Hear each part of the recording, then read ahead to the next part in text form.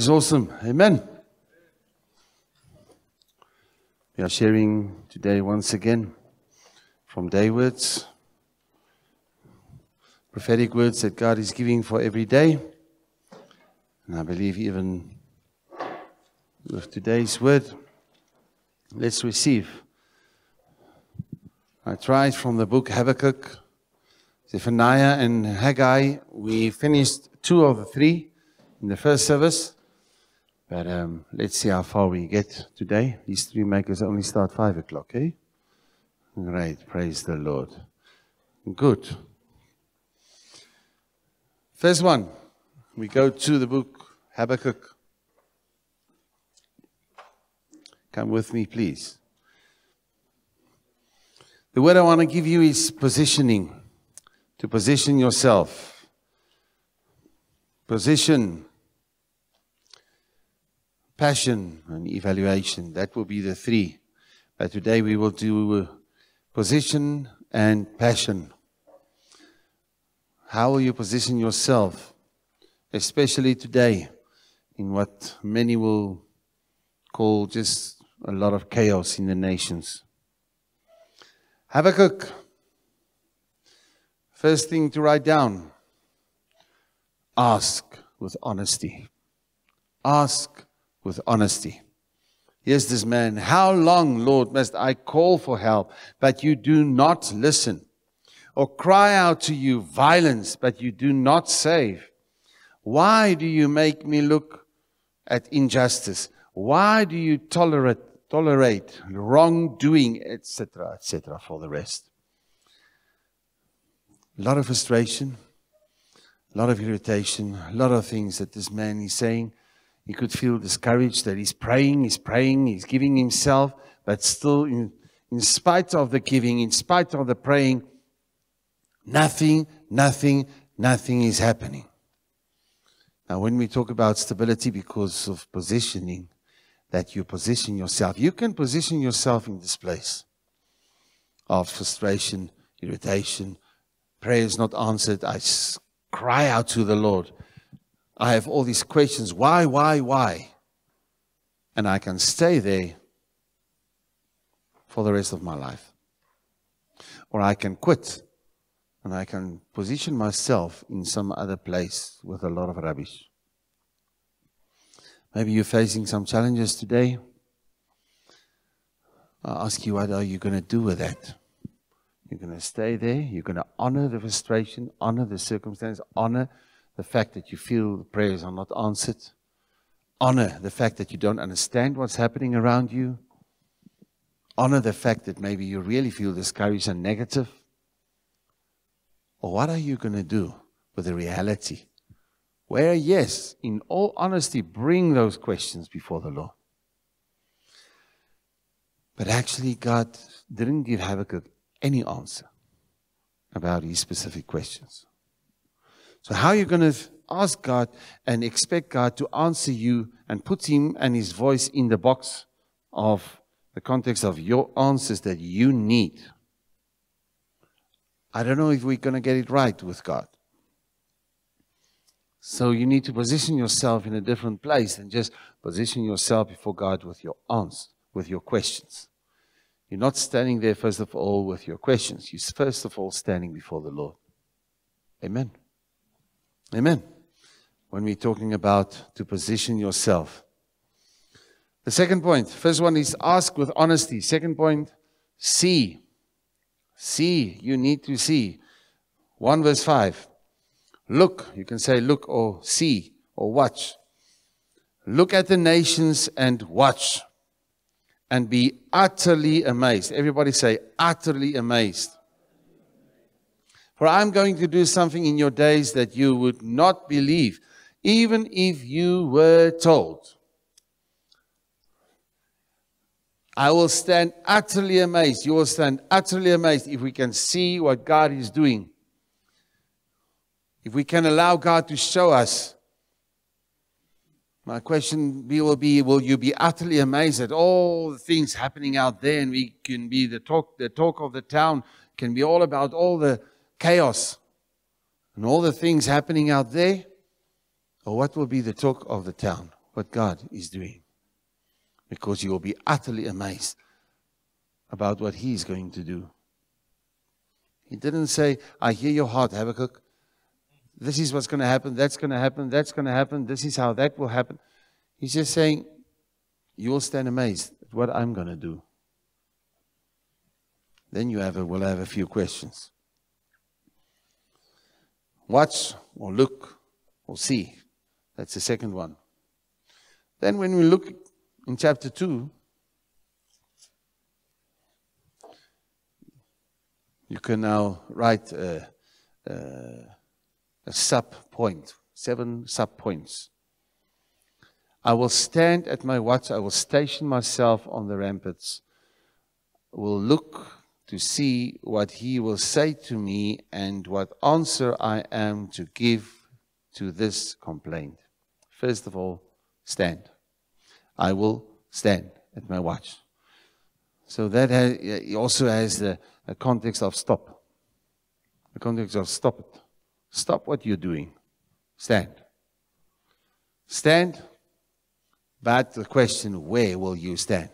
Second, I will station myself. So I will make sure that I'm standing with a certain attitude at a certain specific place. I will stand strategically. You can write it like that. I will station myself means I will put myself strategically in a specific place. I will not stand in my frustration. I will not stand in the negativity or the depression or the circumstances. I will station myself. I will put myself before the Lord. Not before the other stuff that I experience. Not being super spiritual. But I will know my life is first in His hands. Not in the hands of circumstance. Not in the hands of emotions. The up and down in my soul. My life is not in those hands. I honor that my life is in the hand of God. And therefore I will station myself. I will put myself strategically in a specific place. That's number 2. Number 3. I will look to see. I will look to see. So what am I saying? I will look. That is like I will watch. I will look. I will use my eyes. I will open my eyes. We can pray, but we are not willing to look. And all that we can look at is what's happening around me. But I will look into the next point. I will see what He is saying. There's a lot of people, they looked at Jesus. They saw the miracles. They saw a lot of things that happened. They looked at Jesus. There's a lot of Jews. There's a lot of Pharisees, Sadducees. They looked at Him. They didn't see what He was saying. They couldn't see what He was saying. This man says, I will look, because He will come. God will be there. God will answer. God will be there for you. So by faith, he will look. But then further, the next point, he will see what God is saying. By faith. Nothing happened yet. He didn't see anything. But he declared by faith, I will see what he's saying. I will understand what he is saying. And then, understand your answer. That's the next point. That's number 5. Hey. Number 5. Understand your answer. I will look to see what he will say to me and what answer I am to give to this complaint. I cannot just answer God with anything. I need to understand my answer. You can give an answer and say, yes, Lord, I surrender everything. Do you understand that answer? Do you understand what could happen now? God, I choose to walk out in faith. Do you understand your answer? Holy Spirit must open it up for us, because sometimes we give an answer to God and God will take us on our word. God will take us serious. You won't believe it. No, you will believe it. But in our answer, we don't understand the consequences. We don't understand what we actually told God. Even in prayer, when you say, God, I surrender my life. The next sentence, what you're going to pray, is because you surrendered your life. God take it as immediate. God believes you. God responds immediately. And in the next sentence, I surrender my life, Lord. Show me how to, and in that question of show me, the next thing is God will show you what to pray next. Because you surrendered your life, therefore the next sentence will be according to a person who surrendered his life. Show me what to do in this. Now you're at the point where God is showing you, and what you pray next will build on what you just pray. That's why we said build in the Spirit. You build. But if you don't believe that something is happening now and that there, it will happen there, and God is ready to answer you now. God is ready to do a work now. When you open your heart now and you hear the word and you allow the word now, the word will change you now. The most serious moment for you is when you hear the word, when you read the word, when the word is opened up. That is the most serious moment for the rest of the week, of certain things that are adjusted. And on that, build further for what God has for you. Amen. Understand the answer you need to give. And then he says, the Lord replied, write down the revelation. Well, that's why you also take some notes, Write down the revelation and make it plain on tablets so that a herald, whoever passes, may run with it. For the revelation awaits an appointed time. It speaks to the end of the end and will not prove false. Though it linger, wait for it. It will certainly come and will not delay. He says, write down. You can write there. Write down with simplicity His revelation. Write down with simplicity His revelation. Now, in chapter 1, the whole context is complex. It's a lot of questions. It's diamakar. It's confusing. It's a lot of things there's no understanding. It's just a frustration. It's a crying out to God. It's a saying, God, nothing changes. I don't understand anything. Nothing is happening. So this complex situation. And here this guy comes before the Lord. First of all, God says, I'm going to do a great thing. And this man decides that he's going to believe God. And he positioned himself, say, I'll stand. I will position myself.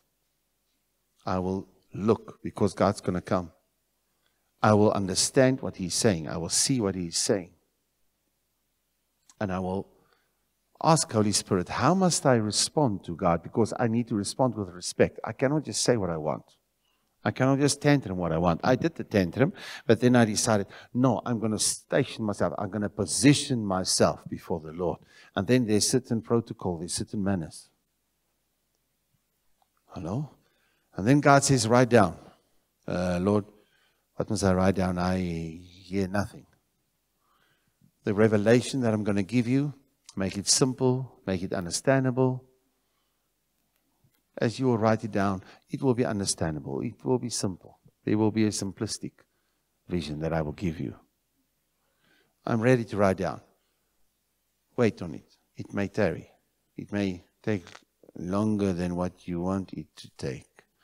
Remember in the beginning, frustration, answers. There's no answer. I see you do nothing. I see nothing is happening. I see, are you here, Lord? Where are you? What are you going to do? Now, yes, all the steps. And once again, wait. But if you know where to wait, you will have the strength to wait. Because in the waiting, God is also silencing all the other voices and all the other things in our lives so that we will hear accurately. To hear in a simplistic way, to hear and understand what God is saying, I need to be silent. And for that silence, for that focus to come in, many times that's the waiting. So we say, wait, and God is standing there just, for what? No, He's waiting for you. The waiting, the thing of be silent before the Lord is, then God waiting for you to become silent so that you can focus on Him, so that you will be able to hear His voice, not among another 40 voices, but so that all those other voices can shh, and your Father can speak to you. Amen? For your sake, not for His sake, that He wants you to become silent. Okay, so what will happen? Let's go to chapter 2, verse 14. For the earth will be filled with the knowledge of the glory of the Lord as the waters cover the sea. As the waters cover the sea. The earth will be filled with the knowledge of the glory of the Lord. There's a lot of knowledge of a lot of rubbish happening. And the earth is filled with a lot of rubbish, with a lot of chamors. God says, but this is what will happen. The earth will be filled. The people will know. They will have the knowledge of the glory, the beauty, the attractiveness, the awesomeness of our God. It will be on the lips. Everybody will know the awesomeness of God. If they serve Him or not, they will know the awesomeness of God. The fame. Remember Moses said to God, God, your fame, your awesomeness is known by all the heathen nations. They are out there. If you kill this whole nation, those people out there that even they are not serving you, they will say, God could take them out, but He didn't have the capacity to bring them in. So please, Lord, for the sake of your fame, don't kill this nation. You remember? Moses prayed that, and then God changed his mind. Hello. So what are we saying? The earth will be filled with the awesomeness of God. But my brother and my sisters can get worse. A lot of rubbish, more and more and more, according to what the word says in the end time will happen. But where does it start? There. This piece of dust, this earth, must be filled with the knowledge of the beauty and the awesomeness of God. But okay, what can we do? You guys are awake. Hallelujah. We can say, I had it. I am filled with the anger. I'm filled with the self-justification. I'm filled with the fear. Or I'm filled with the rejection. I'm filled with how I was treated wrongly. I'm filled, I had it up to here. And the next moment, something going to happen, it's going to come out. Now God says, you need to be filled. You need to be filled with the glory of the Lord, with the beauty of God. It must be up to here so that somebody pushes you. It's going to come out. How beautiful is your God, and how beautiful life can be. How awesome is His grace. How attractive His grace. Yes. How awesome His love. How you cannot even fully describe His character and what He's doing and His purpose and His motivation with you. It's just there. So somebody pushes you, it's going to come out. Because this piece of earth will be filled with the knowledge of the glory of God. Amen. Let's say, I will be filled with the knowledge of the beauty of my God. So for that to happen, you get into this word. So that this knowledge of His beauty will fill you up. So that when you come in a situation, it's not you had it up to here. And now the rubbish come out. No. Now just the rejection, now the depression, now the negativity come out. Because you filled yourself with the negativity. The knowledge of negativity. The knowledge of a lot of facts where you could be right and the others could be wrong. And you are right. So you are full with the words of how you are right and how they are wrong. And your self-justification and righteousness will come out. But nothing of Christ can come out. Because you filled yourself just with all those other stuff.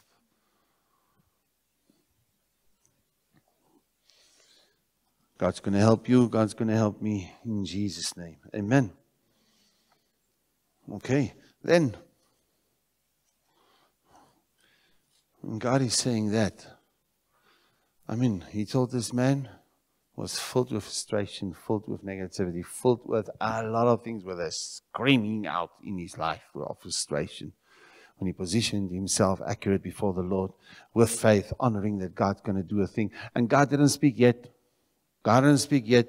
But there in that place where he positioned himself, he chose to believe that it's going to happen and it is happening and it will happen.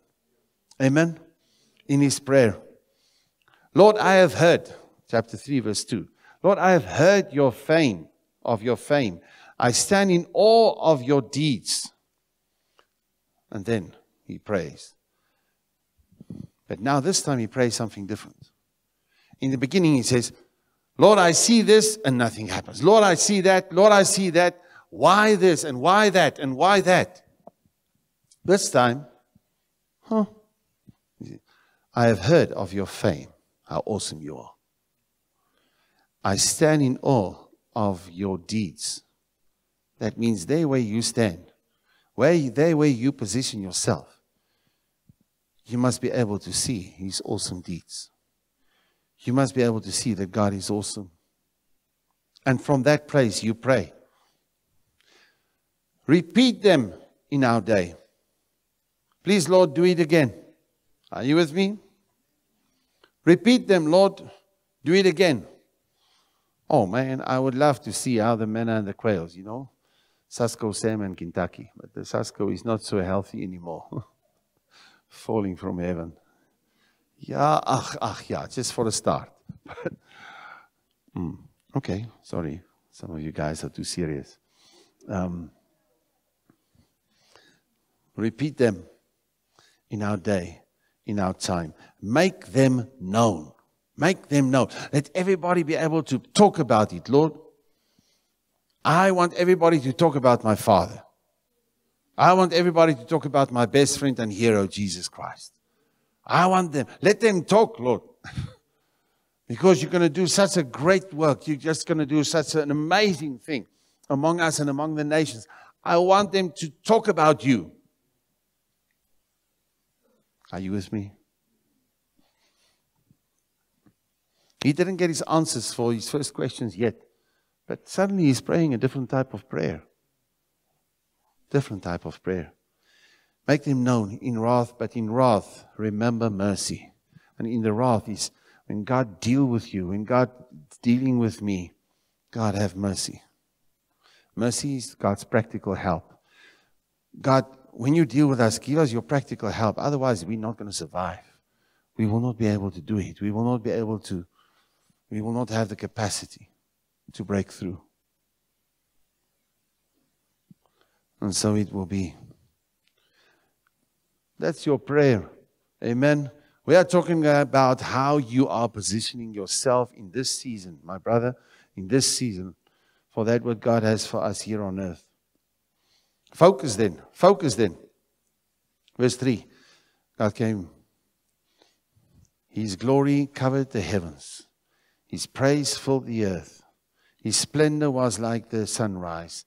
Rays flashed from his hand, where his power was hidden. His glory covered the heavens. When you look up, you must see the beauty of God. I know even when we look at the stars, you would say, how on earth and how in the heavens can somebody not believe that there's a God? Take that time. Take that time. Take that time with him. Amen. It can be so great if you just remember that the heavens declare his glory. Even in the sunrise, in the sunset. Amen. Even you guys staying on the farm, enjoy it. But make sure you speak to God and appreciate him in creation. Amen. Appreciate your God as you see his beauty out there. You need to learn how to appreciate God with a genuine heart. Glory covered the heavens. His praise filled the earth. All the rubbish, all the screaming, all the frustration filled the earth. No. His praise. The earth will be filled with a knowledge. and with the knowledge, the words in here, the knowledge, the word of God, all those words in here, what will happen? You will hear the praise of God. People will honor him. People will praise him. That's what this man is declaring when he is positioned accurately. There will not be the screaming and the rubbish happening out there. No, there will be a praise unto the Lord. Amen. Make sure that the places are full with him. I told you about the guy when we asked for 3-year process to get a permit for a Christian school. And there at the glass palace, may become the palace of the Lord also. Amen. That he's praised there. And this guy sat there, you remember, he would sit there and say, yes, yes. You know, people talk like that. And by the third time I said, no, this is not going to happen. So when he went on and he said, yes, yes. I said, yes, that's my Lord. He was like a little bit frowning and just 2 minutes later, yes, yes, yes, I love him. I would just interrupt him. And then the next is, yeah, he has a plan for your life. And it was like 20 different sentences. I was ready for the next one. That night, I know that guy went home. And when he would say, yes, yes, there's some sentences that he will remember. There's some no, the earth will be filled with the praise of God. The earth will not be filled with him mocking Jesus, with him using it as a swear word, taking his name in vain. It's not just point the finger. Ask Holy Spirit, what must you do? Let's fill that office with the knowledge of Jesus, of who he is and what he's doing. Since that guy, at one stage, when he was, I said, you're really calling on the name of the Lord, eh? He felt so uncomfortable, the man. But I had a wonderful time. I mean, I'm serious. It could be a lot of frustration. It could be a thing of judgment rising. It could be a thing of I'm compromising and I'm not gonna say something. I can walk out there with self-condemnation. Why were you too shy to say anything? Ask Holy Spirit, how must you deal with that situation? But around you, Jesus will be praised. Around you, he will get the glory.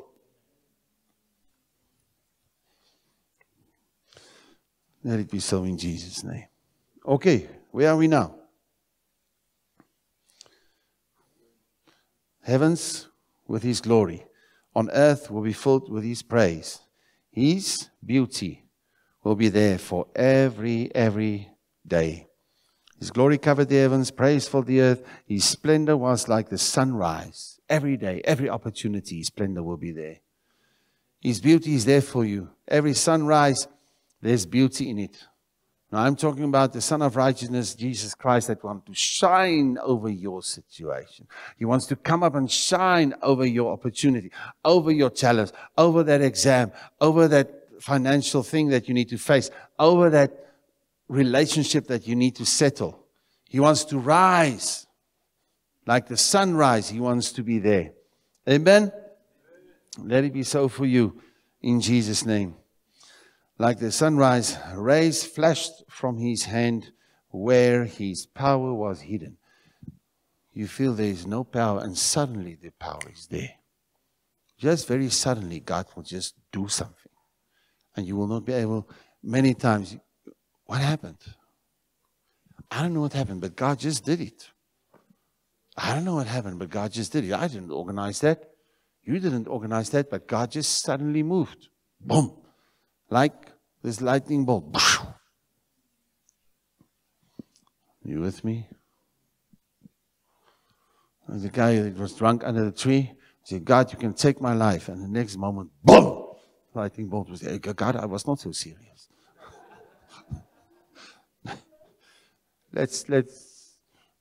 God is going to take us serious. Amen.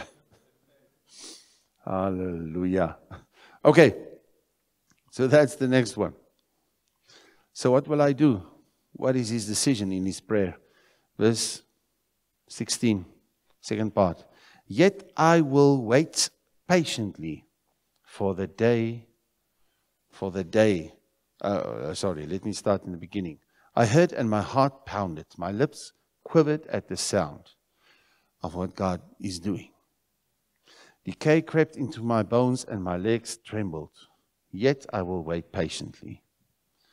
I'm in this place where I'm anxious. There's a lot of things happening in me. I feel this anxiousness. I feel this lot of emotions over me. But I say, but still I will wait patiently. In spite of these emotions, in spite of chapter 1, what we started with, in spite of all those stuff, now that I understand how I must position myself and I hear what God is saying, He's not answering any of my questions. But He spoke to me. And suddenly I understand, I can wait patiently. I can wait patiently. As julle met my?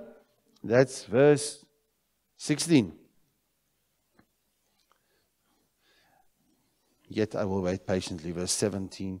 Though the fig tree does not bud, and there are no grapes on the vines, though the olive crops fails, fields produce no food, though there are no sheep in the pen, and no cattle.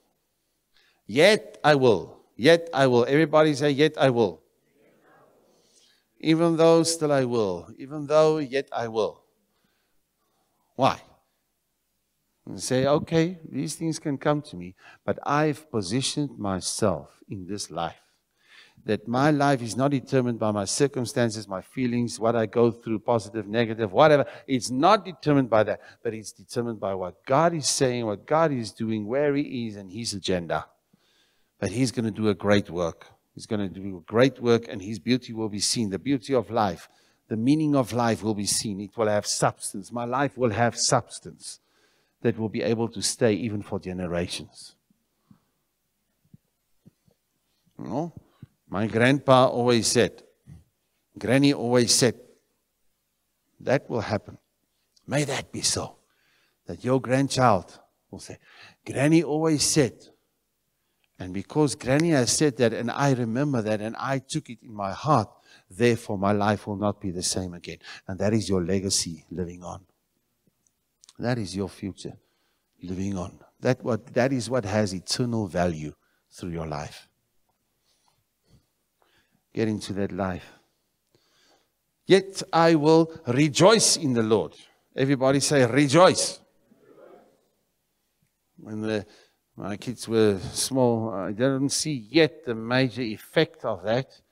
But every morning they would learn some verses. I will say the 4x4, and then I'll say, and everybody, they will know, rejoice in the Lord always. And again I say, rejoice. 4x4, hey? You remember that? We even said it here. Philippians 4 verse 4. That rejoicing is not a little bit of gladness. That's you're putting energy in it.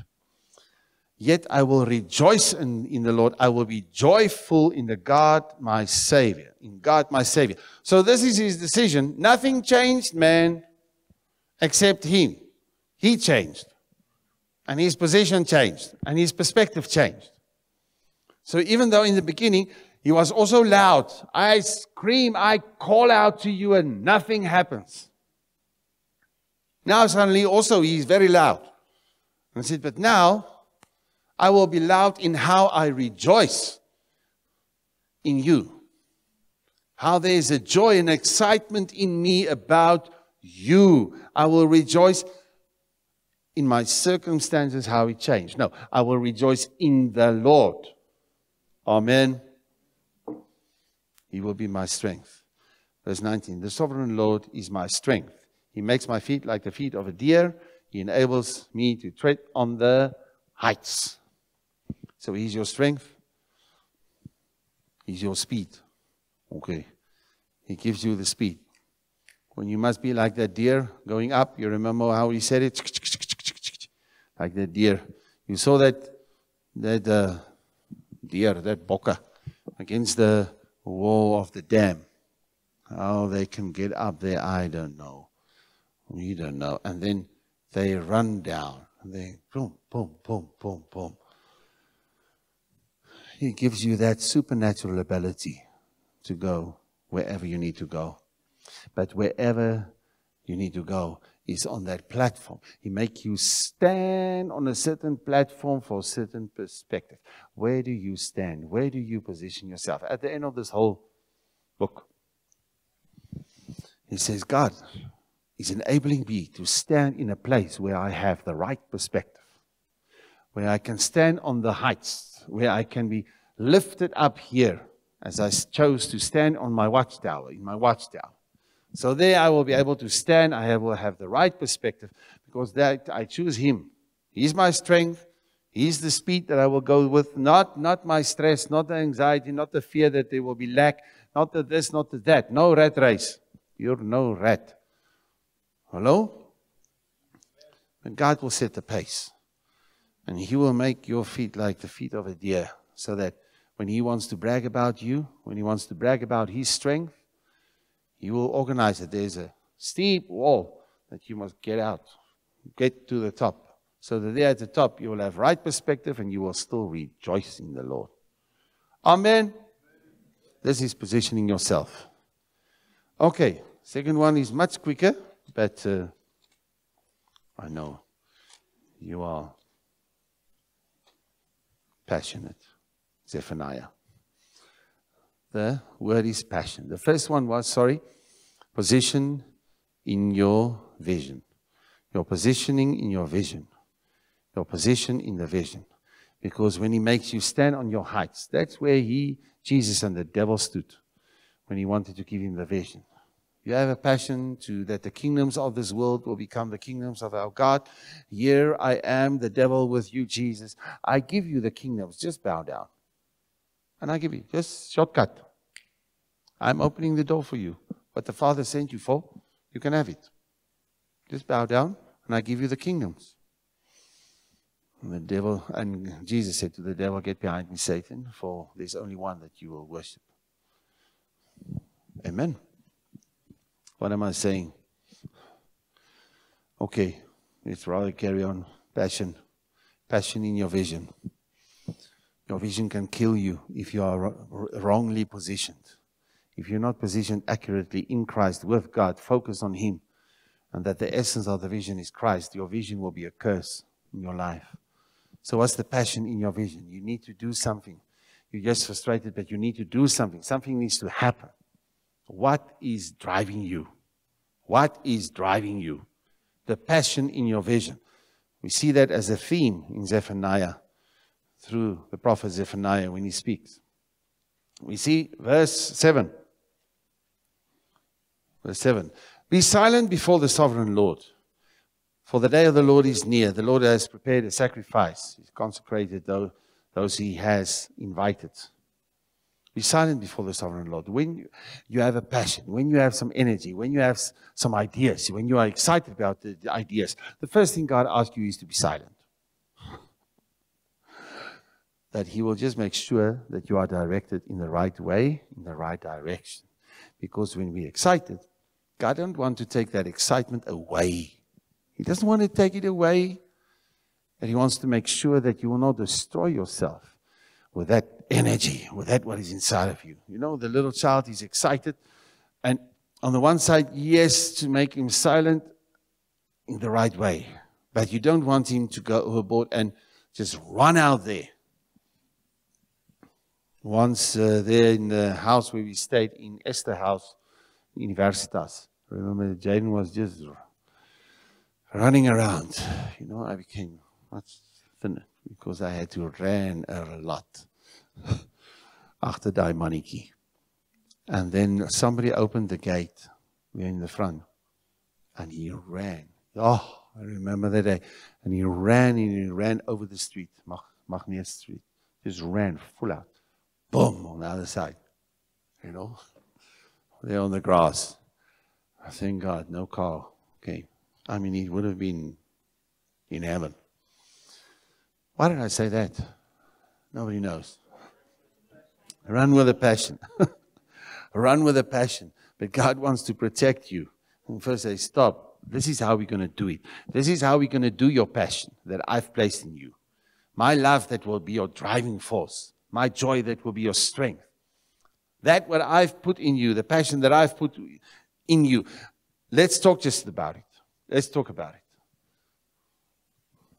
Hello? Be silent. So God will bring the T-junction. The discipline with the T-junction. But this, sometimes we feel, now I had this vision, now I must change this. I have this passion to do this. I have this passion to reach the young people. But now, this passion has been smothered. It's gone, or it's because now I must change this, I must change this, I must adapt with this, I must adapt with that.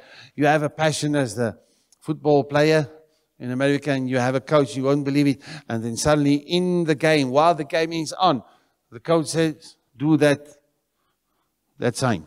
That means what? Time for tea. No. Time out. Time out. Oh, he's killing our passion. No, he's protecting you that will not make a lot of stupid mistakes. Because he has a plan so that you can be a winner. He has a plan so that you will be an overcomer. But now, in the past, not anymore. Christians. Then 3 will carry on with the ball. 5 will get offended and buy each one their own ball. So that they can have their own game because they are free in Christ. Hello? And what a circus in that football team. But amazing. The guys in the world understand that when the captain says, psh, or the coach says, psh, it's just time out and everybody knows where to go. Oh, to him for whatever he has to say. Man, oh, what a day it will be. That God is doing this, the day of the Lord. There's a day of the Lord one day where it will be T-junction. These guys, eternal hell. These guys, eternally with Him. But God, have mercy on us and let there be a T-junction today so that I can change that what is rubbish in my life. But I don't know about the T-junction. That guy playing does not see the full picture of what the coach is seeing with his strategy. He has a specific strategy. You with me? And if you're a team player, it's not just about your teammate and what he did and what he didn't do and throw a tantrum there on the field. No. You will hear when God is calling time out. Stop. With a passion that you want to win. Be silent. Be silent before the sovereign Lord. For the day of the Lord is near. Because He wants to speak to you. He wants to deal with some things. Are you with me? So that your passion will not destroy you. So, be silent. That's number 1. Number 2, seek the Lord. Seek the Lord. Be silent, number 1. Number 2, seek the Lord. Verse 5 in chapter 2. Seek the Lord, all you humble of the land, you who do what He commands. Seek righteousness, seek humility. Perhaps you will be sheltered on the day of the Lord's anger, the day when He deals with fire. You will be protected if you understand that you seek His face. Seek the Lord, all you humble, you who do what He commands. When you are teachable, when you walk in humility, seek to be walking in humility. Because with your passion, you can do a lot of exploits. God wants you to do a lot of exploits. God said, even if you have faith, even greater works than what I have done, Jesus said, you will do. So with passion, He wants you to do major things in the nations. Hello? But you need to seek Him, that He's the focus. You need to seek humility. You need to seek that you are just obeying Him. Because that humility will protect you in the day when He's dealing with the nations. And the fire is coming. Amazing. That more and more in the end time, the devil is not going to cause the chaos. He will be, as a deceiver, he will be so intense. He will bring the peace. And God says, through prophecies, God will bring the chaos. Once again, I will shake the nations. God's going to shake everything.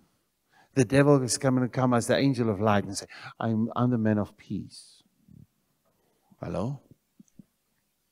The Illuminati, whatever you want to call all these guys. And he will sit on the throne. And at the end of the day, he will be worshipped. Not everybody will bow down, but they will talk about him with his wisdom and all the answers he can give for the nations, so that the nations can have peace, so that the nations will be protected. If there's plagues, if there's viruses, if there's this, if there's that, there's just this answers coming. That the world is arrested to the answers that are coming through. And even in this time, it's part of preparation. Part of preparation. And God will give wisdom when He shakes everything. When He shakes everything. May we stand. May we stand in Him. Amen. Are you with me? That is, seek Him. Seek Him. That's number 2. First one, be still. Second one, seek Him. Third one, 3 point. Chapter 3, verse 14. Nearly going for a landing. Sing, daughter Zion. Shout aloud, Israel. Be glad and rejoice with all your heart, daughter of Jerusalem. Okay, that's a command. That's not necessarily because you feel you want to. You sing, you shout, you be glad, you rejoice. Even if your soul says, now you are faking, man. It's all a fake. No, it's not a fake. It's what my spirit wants to do. In my spirit is shut up a rejoicing, a strength, a shout for the Lord. But my soul, with all its whatever it's going through, is putting this lid on it. And has the authority through your will to do it. But if you can take off that lid, you will see there's a dynamo in here that want to shout and praise your Lord.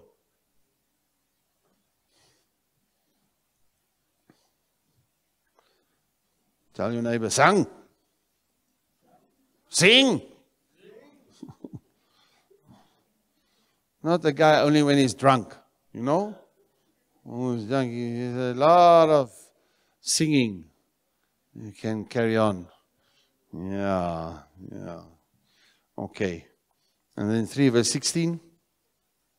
On the day they will say to Jerusalem, do not fear Zion. Do not let your hands hang limp. It's like, I'm like this. You don't have to do like this. You don't have, no. You can stand, you can sing, you can praise your Lord. You have that capacity. So with a passion, sometimes somebody will go with a passion and then, those guys, they killed my passion. No. Interpret it accurately. For certain things to be dealt with, so that your passion don't destroy you. And then with it, take it as, first of all, a command from your spirit that you will sing, you will be glad, you will rejoice, you will shout. Because it's there in your spirit. Okay? And lastly, see His blessing. See His blessing. Verse 17. The Lord your God is with you. He is mighty to save. He take great delight in you. He quiet you with His love. He rejoice over you with singing. See His blessing. Then we talk about passion. So what is the passion? Why are you excited? Because of the first facet of blessing is the Lord your God is with you. His presence. You can write there, His presence. That's the biggest blessing in your life. The biggest blessing that God ever can give you as His child is His presence. The fact that He's with you. He will never leave you, never forsake you. That is the blessing in your life. Your Father will not forsake you. He will never turn His back on you. Jesus will be there. Holy Spirit will be in you. The temple of the Holy Spirit, your life. Okay? This is the last 5 points of that verse, and that's it. His presence. Secondly, the first is Lord your God is with you. Second one is mighty to save. He's mighty to save. His ability. You can write there His ability. Is there for you. His ability is available for you. He enabled you to become His child. He enabled you to conquer. He He's the warrior. He's the conqueror. You are more than conquerors. We are more than conquerors through Christ who brought us the victory. Amen? So through His ability of what He has done on the cross, that ability is available to you. Romans 8 says, the Holy Spirit, if the Holy Spirit then, who raised Christ from the dead, is living in you, how much more will He quicken your mortal bodies? So the Spirit in me, just touch here. The Spirit in me, let's say that Spirit in me raised Christ from the dead. Do you understand what I'm saying? The one in here raised Christ from the dead when He came from the grave. It's the one living in you who did it. First, His presence, biggest blessing. Secondly, His ability. That's in you. Okay? Thirdly, we said, the Lord your God is with you. He's mighty to save. He takes great delight in you. His opinion. His presence. His ability. Number 3, His opinion. You can write there, His opinion. He decided He has one opinion, and that is taking great delight in you. He's taking great delight in you. You are there for His pleasure. Now you can be miserable and have issues with yourself and issues many times with people because actually you have issues with yourself. Many times when we have issues with people, it's because we have issues with ourselves. But if you can accept God who's smiling over your life, in spite of a lot of mistakes, His opinion is, no, I have excellent plans for my son, for my daughter. His opinion, third one. Then, number 4, what do we have now? The Lord your God is with you, His presence. Mighty to save, His ability. Take great delight in you, His opinion. He will quiet you with His love. His passion for you is love. His passion. He has a passion. So when we talk about passion, you first look at all, in everything, at His passion. That you will be led by His passion over your life. God says, receive my love. And then with that love, you will love me. You will have passion for me because I have a passion for you. Therefore, the greatest commandment, love the Lord your God with everything, your heart, your strength, everything. So you are consumed with that passion to love Him. And then second, other side of the coin, first of all, have a passion for yourself with my passion. Love your neighbor as you love yourself. If you cannot love yourself, you cannot love your neighbor. So have my passion for your life. Love me with the passion that I love you with, and then love yourself. Why?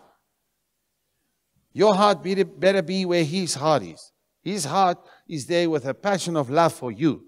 So you better have a passion of love for yourself. If you agree with God, if you want your heart to be with God's heart, you better sort out the stuff that makes you not passionately loving yourself. Because if you cannot, then you cannot love others. You have issues with others many times because you have issues with yourself. But if you can love yourself with God's passion that He has over you, then first of all, you are humble. You agree with that. What is His passion over me? I want to have the same passion. And then with that, you love others. Amen? We're talking about passion. He will quiet you with His love. That fear that you will not be accepted, that fear that you will be rejected. All those things, no, must be silenced. He will silence you. Shh. Because perfect love, 1 John 4, verse 18. Perfect love drives out all fear. My perfect passion will drive out all other fear, other passions that's actually built on fear. And the last one, He will rejoice over you with singing. My brother, my sister, yes. The last one, you have God's excitement. He's excited about you.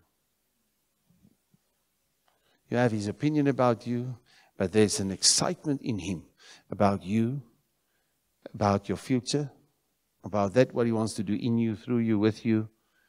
He's excited about you and the relationships that He has placed you in, circumstances that He has placed you in. There's an excitement. That is, see the blessing. When you can see the blessing, you will understand the passion, and your heart and your passion will be in line with His passion. So that when you sing, why will you sing? If He's singing over you, you better sing over Him. Not true? How trillion times more do we have reason to sing about Him than He about us? He rejoices over you with singing. There's a passion that burns in Him that He must sing about you.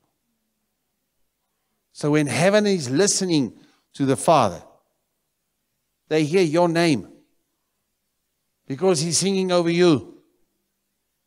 Hello? May you understand that, my brother. May God set you free. That His passion will be there, and that your passion will be clean. Will be clean, because when it's not clean, it's lust. It's lust. And lust destroys. Lust destroys relationship. Lust will destroy you. It is a fire, destructive fire. But the destructive fire can only be dealt with a consuming fire, God Himself. Where His love, His passion is a consuming fire. And that fire, no water, that fire destroys the destructive fire in you. God, come and set us free. We trust You for that, Lord.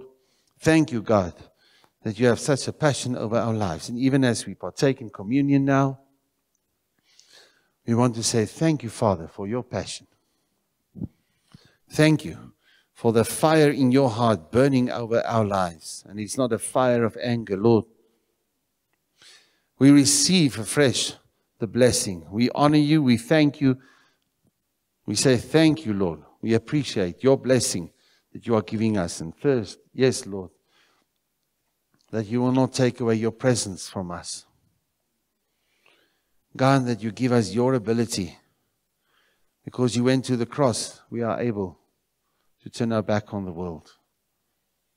We thank You for that, Father, in Jesus' name. If you are here, and even a visitor, you are free to partake in the communion if you know that your life is right with Christ.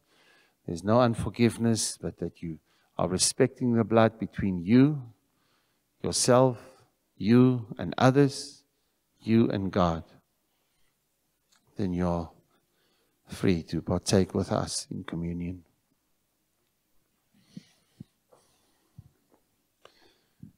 God,